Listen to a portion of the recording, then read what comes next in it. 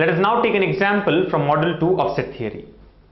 The question given here is, in a class of 106 students, each student studies at least one of the three subjects, maths, physics and chemistry. 48 of them study maths, 51 study physics and 53 chemistry. 16 study maths and physics, 17 study maths and chemistry and 18 study physics and chemistry. So this is the information given to us, followed by 5 questions, and each question here carries 1 mark. So altogether this is a 5 marks question. Let us see what are the questions here. The first question is, the number of students who study exactly 2 subjects is equal to what? Second question is, the number of students who study more than 1 subject is equal to what? Third one is, the number of students who study all the 3 subjects is equal to what? Fourth one is, the number of students who study exactly 1 subject will be equal to what? And the last one is, the number of students who study physics and maths but not chemistry will be equal to what?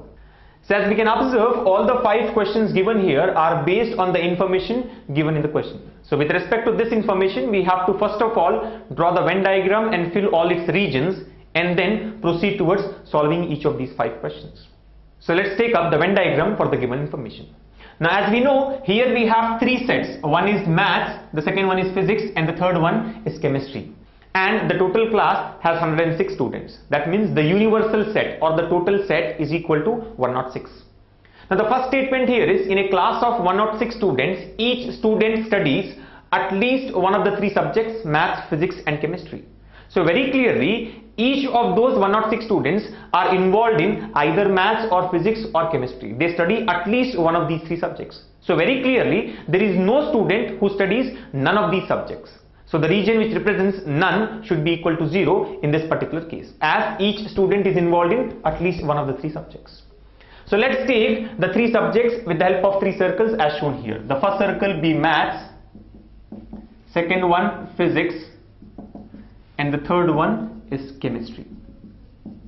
And we know that the different regions here are A, B, C, D, E, F and G. And the 8th region will be H, but H here is equal to 0, as at least one of the subjects is studied by each one of the students. So this is equal to 0. And the total of all these regions now has to be equal to 106. The universal set is nothing but the sum of all these 7 regions. So total is equal to 106. That is given in the question. Total is 106 students. Now the next statement says 48 of them study maths.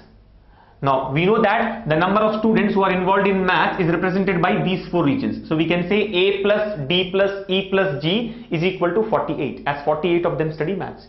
Be careful, it is saying that 48 of them study maths. It doesn't say 48 of them study only maths. Had the word only been given, we would have taken A equals to 48. But because only is not there, the complete circle is 48. Then 51 study physics. So this complete circle is 51. So all these 4 regions amount to 51. And likewise 53 study chemistry. So the total of this circle is equal to 53. Moving on, it says 16 study maths and physics. 16 students study maths and physics. So maths and physics is represented by D and G. So D plus G is equal to 16.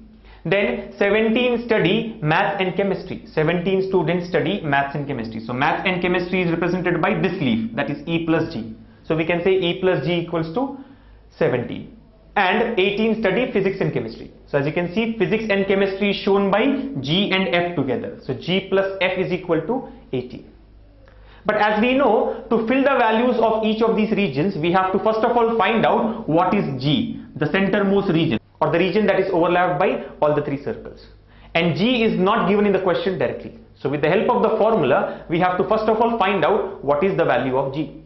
We know that the formula here is total equals to set A plus set B plus set C minus both AB minus both BC minus both CA plus all ABC plus none. So let us substitute the given values in the formula and find out what is the value of G, or the region which shows all A, B and C. So going by the formula, total is nothing but 106. So 106 should be equal to set A. Set A is nothing but the students who study maths, which is 48.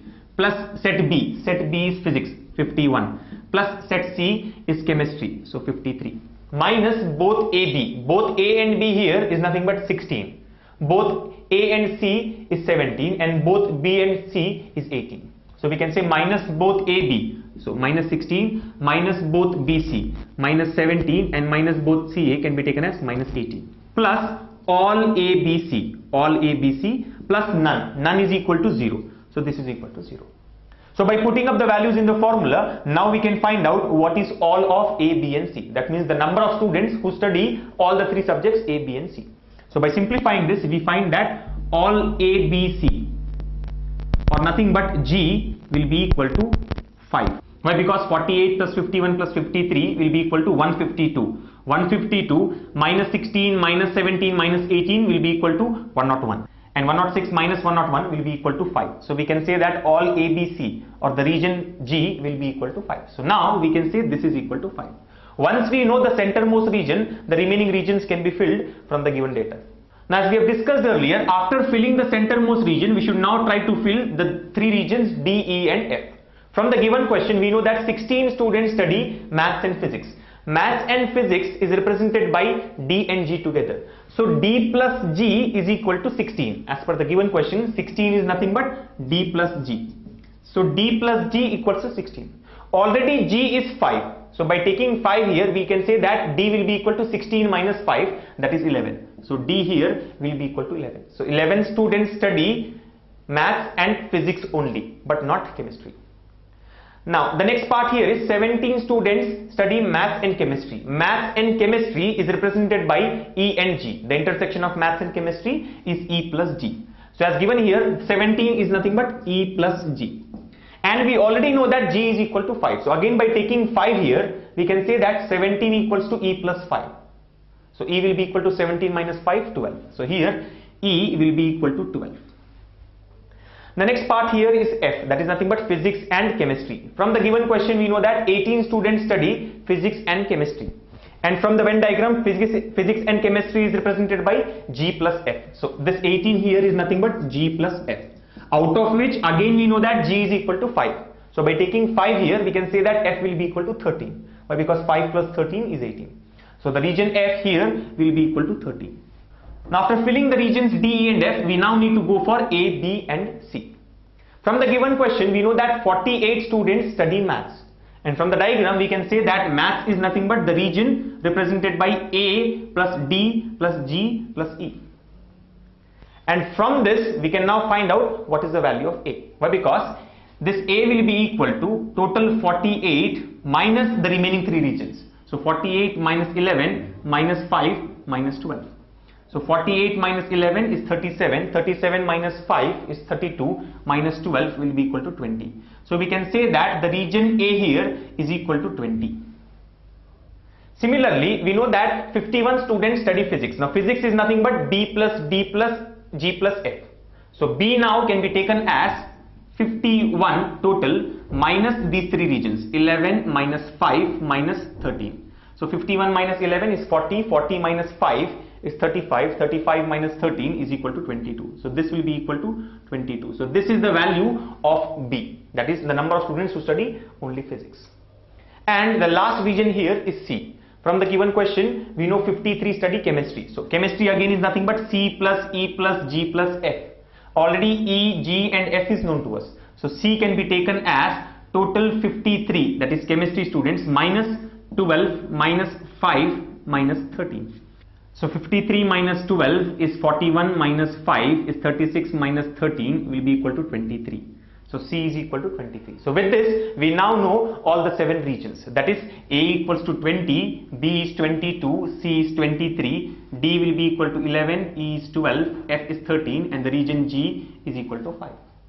Now once these values are known to us, we can quickly answer the given 5 questions. And remember, we also know that H is equal to 0. That means the number of students who study none of the 3 subjects will be equal to 0. Now the first question here is the number of students who study exactly 2 subjects. Exactly 2 subjects. Now exactly 2 subjects here is represented by D, E and F. D is the region which shows students studying maths and physics only but not chemistry. So exactly 2 subjects, maths and physics. Exactly 2 subjects, maths and chemistry, and exactly 2 subjects, physics and chemistry. So the answer for first question can be taken as 11 plus 12 plus 13. This shows maths and physics only. 12 shows maths and chemistry only, and 13 shows physics and chemistry only. And by adding all these three, we get the answer as 36. So we can say that 36 students study exactly 2 subjects. The second question is number of students who study more than one subject. Number of students who study more than one subject.